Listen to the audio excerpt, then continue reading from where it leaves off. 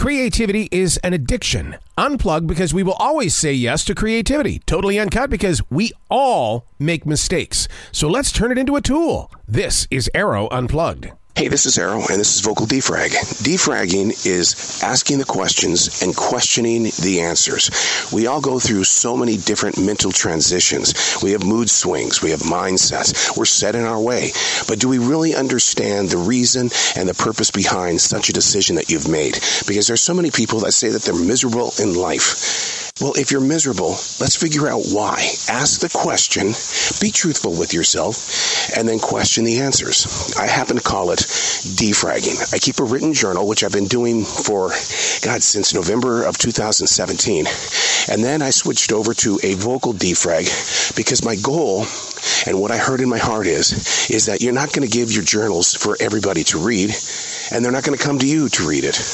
But what you can do is you can help share the way by speaking the straight, by being very open and honest with what vocal defragging is all about.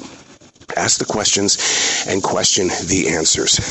And it's not an easy task because when you sit down to do it each day, it becomes a discipline. Well, I'm not in the mood for it today. Or like in this moment, if you can tell, I've got vocal damage. I've got some pretty bad vocal damage. And I did write in my journal of defragging that I probably would not speak. And the reason why is because of the vocal damage. And I don't know how you're going to receive a frog on this side. But something did come to me while we were in this beautiful forest in South Charlotte, North Carolina.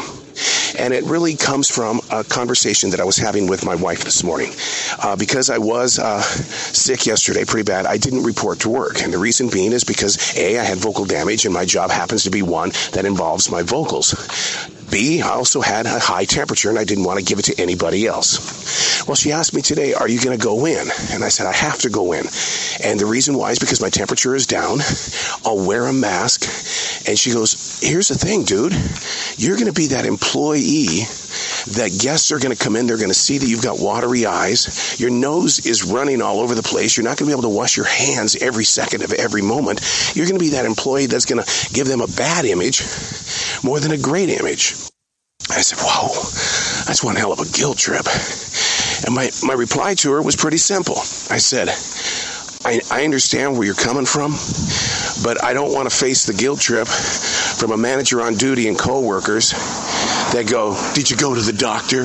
Oh, we were the only people here. We needed you last night. We needed you. See what I mean? It's the guilt trip. And that's going to be the subject today on Vocal Defrag, is that why do we allow other people's guilt trips to control the way we walk and live? And the one reason why is because, you know what? We always want to do one thing. Allow others around us to feel better about themselves. And did you know that guilt tripping is a form of manipulation? And that when they do guilt trip us into doing different things, that they're winning? And so, in all honesty, we're enabling them. When we fall to our knees through guilt tripping and they get what they want, that's exactly the reason why they're going to continue doing it. They know that throwing out a guilt trip is going to get them what they need in their life. So the best way to handle a guilt tripper is to say no, and I mean no. But how do you do a situation like I'm in, and I'm sure you have been there too, where the people that you love, they ask you very politely, why aren't you staying home? A second day of rest would be absolutely phenomenal for you. And if you go in, this is what people around you are going to think.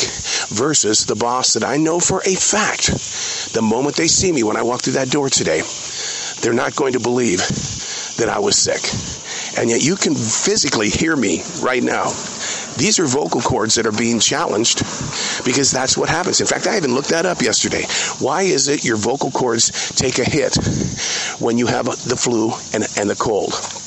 And the one rule that came through pretty clear was because when you aren't feeling well, your vocals are badly damaged because you are pushing them into play.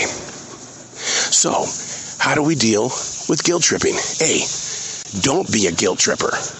If you guilt trip people to get your way, then you got to play their game too. You got to allow them to guilt trip you. So I think it starts with self. We know that it's a form of manipulation.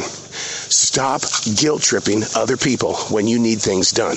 Don't make them feel uncomfortable because something they're doing doesn't feel right or isn't right. So if you stop guilt-tripping people, it might be the open door for them to stop guilt-tripping you. Just something to work on.